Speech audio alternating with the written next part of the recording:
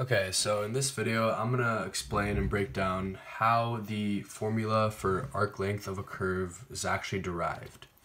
So let's say this right here is a graph of a function of x, y equals f of x. And we're trying to find the length of the curve from point A to point B. Well, obviously we can't just do that as we would do with a linear graph because it's not a straight line. So what we're going to do is, let's just use this point for example. Then we're going to draw the line tangent to this point. So ideally this would be a lot smaller, but I just have to draw it so it can be visible for demonstration purposes.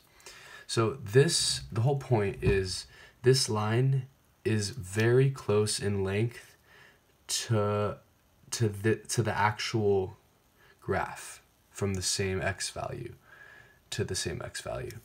So we use basically the added lengths of these tangent lines of infinitely small lengths to find the length of the curve. And how we do that is, and basically this line is called DL.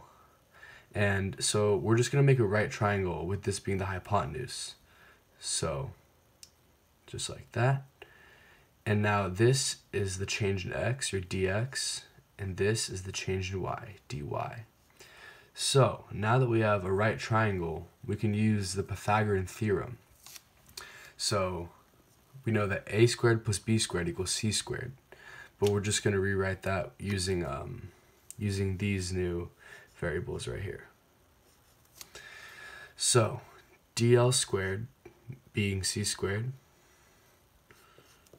equals dx squared plus dy squared. But obviously, to isolate dl, we're just going to square root both sides. So we get dl equals the square root of dx squared plus dy squared.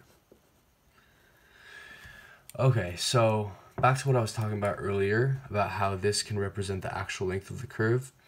In order for that to be accurate, the length of each of these tangent lines has to be infinitely small. And the way we do that is simply by integrating.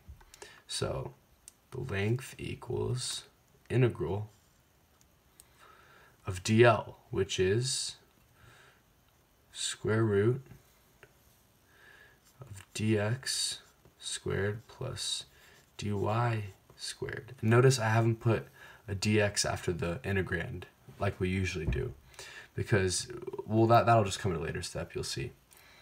So what we're going to do is we're actually going to factor out a dx, actually a dx squared, sorry. And obviously you can, or not obviously, but you can factor out a dy if the function you're dealing with is with respect to y, but it's more convenient to factor out a dx in this case.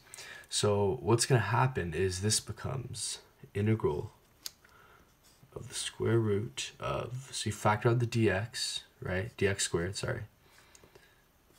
So the first term, you factor out dx squared out of dx squared, so it just becomes 1. And the second term, there actually isn't a dx squared, so when you factor out something, it's just dividing. So this becomes dy squared over dx squared, right? So this is what it becomes. But then remember, the square root of the square of dx is simply dx. So we move the dx to the outside, and that is where we get your respect to x term, or whatever you want to call it. So this becomes 1 plus, and then remember that dy squared over dx squared is the same thing as dy over dx squared, and then the factored out dx squared, root of that moves out to here, so it's just dx. So, and then last thing, you're going to add your limits of integration, which is a to b. So this is how we get that generic arc length formula of L equals integral from a to b of 1 plus dy over dx squared with respect to x.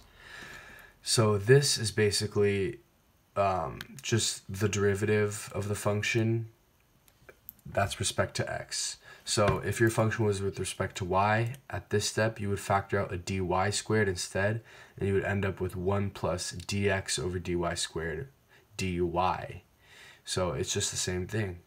So yeah, that is how the formula was derived. So now that you understand that, hopefully it makes more sense when using it to find the arc length of a curve.